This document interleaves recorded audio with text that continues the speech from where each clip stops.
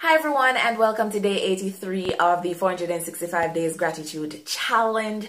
Today I am grateful for the ability to communicate and persons to communicate with.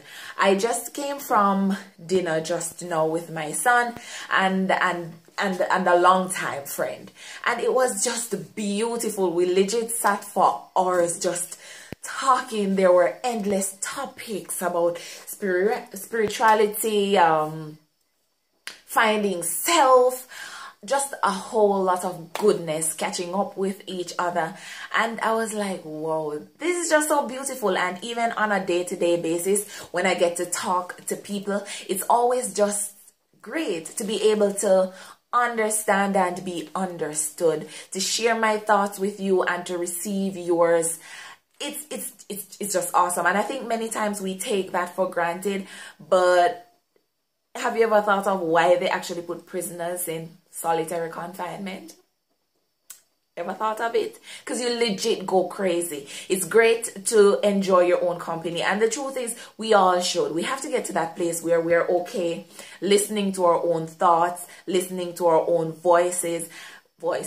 I'm going crazy too. Our own voice and all that good jazz. But at the end of the day, if we were to be left alone forever, it does something to your psyche, it does something to your brain, it does something to your thought process. So if you have persons with whom you can talk, with whom you can relate, be grateful and know that that in itself is a gift, and you ought to cherish it and cherish the persons who facilitate you, and be grateful for the fact that you too can facilitate others. You can listen to the views of others without judging them, with just, you know, being there sometimes just to listen, not to talk, just to listen, because that too is communicating. That's it for today's video, guys. What do you suggest I use? I have extremely dry skin. I don't know what's happening here, and this is hyperpigmentation, and it gets burned by toothpaste all the time. But if you know what I can do, you have a remedy, you know, let me know. Leave it in the comment bar below, and I'll catch you in my next video. But I'll be looking out for suggestions to treat severe dryness here and here. I don't know if it's the weather, I don't know if, and I haven't used any new product. I digress.